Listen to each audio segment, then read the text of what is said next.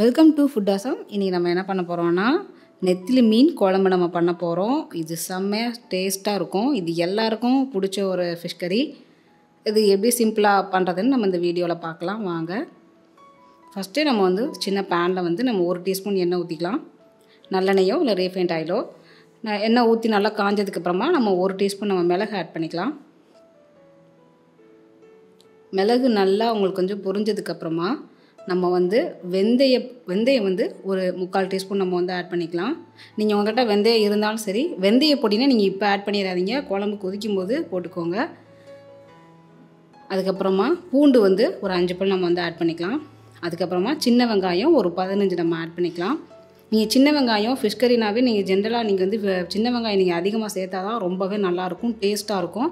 அது நாள் விட உங்களுக்கு மறுநாள் அந்த மீனில் இருந்த புளிப்பெல்லாம் இறங்கி ரொம்பவே நல்லாயிருக்கும் சாப்பிட்றதுக்கு. இப்போது நம்ம இதெல்லாம் கருகிராமல், அதாவது வெந்தயம் எதுவும் கருகிராமல் இருக்க நம்ம சிம்மிலே வச்சு நல்லா நம்ம வதக்கிடலாம். அந்த வெங்காயத்தோட பச்சை வாசனை போகிற வரைக்கும். அதுக்கப்புறமா ஒரு மீடியம் சைஸ் தக்காளி ஒன்றையும் நம்ம கட் பண்ணி போட்டுக்கலாம். அதையும் போட்டுட்டு நல்லா நம்ம வதக்கிடலாம்.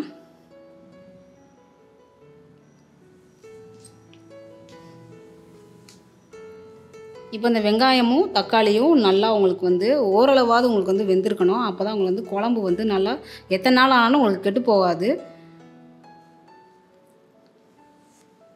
இப்போது இந்த டைமில் நம்ம கொஞ்சமாக நம்ம கருவேப்பிலை ஆட் பண்ணிக்கலாம். அதையும் போட்டுட்டு நல்லா நம்ம வதக்கிடலாம்.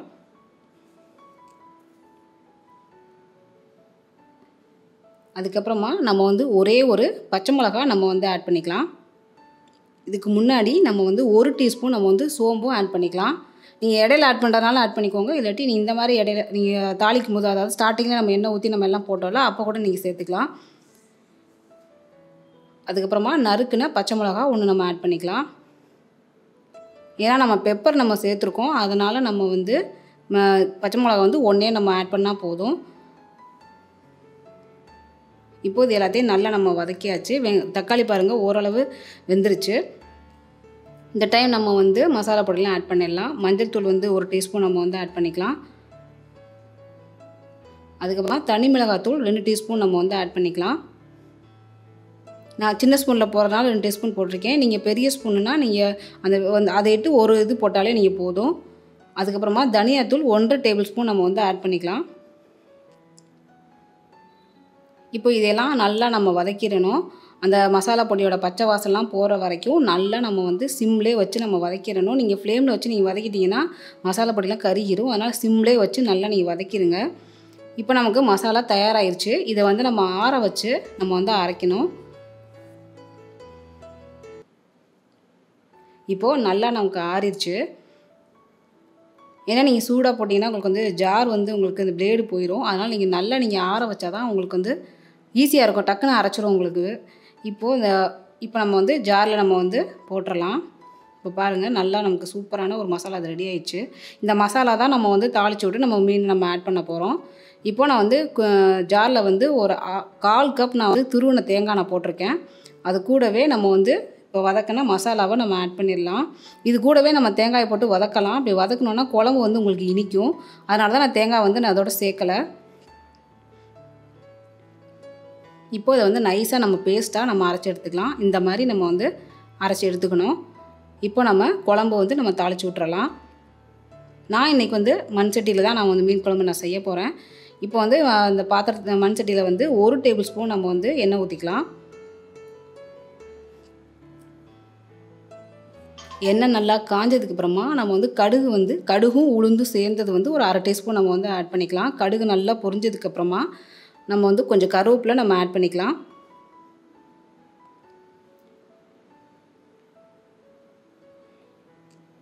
கருவேப்பிலை ஆட் பண்ணதுக்கப்புறமா சின்ன வெங்காயம் ஒரு 5 வெங்காயம் நைஸாக நறுக்குனது அதை நம்ம போட்டு நல்லா நம்ம எண்ணெயில் நல்லா கிறிஸ்பாகிற வரைக்கும் நல்லா நம்ம வதக்கிடலாம்.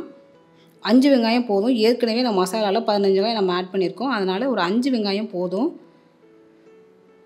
அது நல்லா ப்ரௌன் ஆகணும். அப்போ தான் உங்களுக்கு குழம்பு நல்ல ஒரு டேஸ்ட்டாக உங்களுக்கு கிடைக்கும். நல்லா அருமையாகவும் இருக்கும்.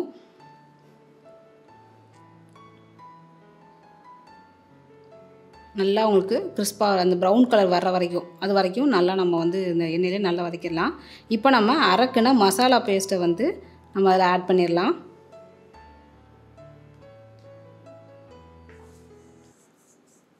ஏன்னா நம்ம தக்காளிலாம் நம்ம எதுவுமே நம்ம சேர்க்க போகிறதில்ல. அதை நம்ம ஸ்டார்டிங்லேயே மசாலாவில் ஒரு தக்காளி நம்ம ஆட் பண்ணிட்டோம். அதனால் நெத்திலி மீன் குழம்பை பொறுத்த வரைக்கும் நம்ம வந்து ஒன்று மாங்காய் சேர்க்கணும், இல்லைன்னா புளி வந்து நிறையா நம்ம கரைச்சி ஊற்றணும். புளியோட டேஸ்ட்டு தான் நெத்திலி மீன் குழம்பு வந்து உங்களுக்கு வந்து நல்லா டேஸ்ட்டு தூக்கி கொடுக்கும். அதனால் நம்ம தக்காளி வந்து கம்மியாகவே நம்ம ஆட் பண்ணிக்கலாம். இல்லை மாங்காய் சேர்க்குறதுனா நீங்கள் புளியோட அளவை வந்து நீங்கள் கம்மி பண்ணிடுங்க, இல்லாட்டி ரொம்ப புளிக்கும். நீங்கள் மாங்காய் சேர்க்கலைன்னா புளி வந்து நீங்கள் நிறையாவே நீங்கள் சேர்த்துக்கணும். நான் வந்து இன்றைக்கி மாங்காய் நான் வந்து சேர்க்கலை, அதனால் புளி வந்து நான் நிறையாவே நான் கரைச்சி ஊற்றிக்கிறேன். இப்போ வந்து பெரிய நெல்லிக்காய் அளவு வந்து நான் கரைச்சி கெட்டியாக கரைச்சி நான் அதில் ஆட் பண்ணிட்டேன்.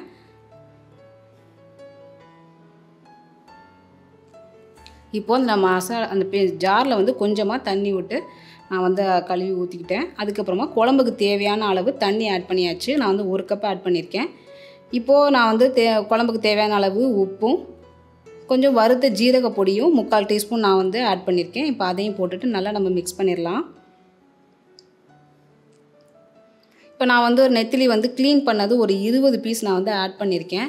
நம்ம வந்து எல்லாம் நம்ம ஜீரக பொடி எல்லாம் போட்டதுக்கப்புறமா ஒரு 10 நிமிஷம் மீடியம் ஃப்ளேம் வச்சு இந்த பச்சை வாசனை போகிற வரைக்கும் நல்லா நம்ம கொதிக்க விட்டுறணும். குழம்பு நல்லா வற்றி மேலே வந்து எண்ணெய் பிரிஞ்சு வரும். அப்போ தான் நீங்கள் வந்து மீனை வந்து ஆட் பண்ணணும். அப்போ தான் உங்களுக்கு டேஸ்ட்டாக இருக்கும் குழம்பு.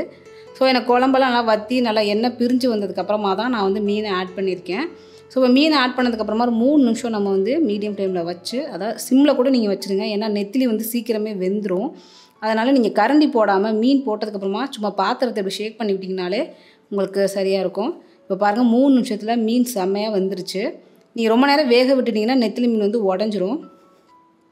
அதனால் மீன் போட்டதுக்கப்புறமா ஒரு 3 நிமிஷம் கரெக்டாக நீங்கள் வேக வச்சு நீங்கள் எடுத்துக்கோங்க. அதுதான் நல்லாயிருக்கும் உங்களுக்கு.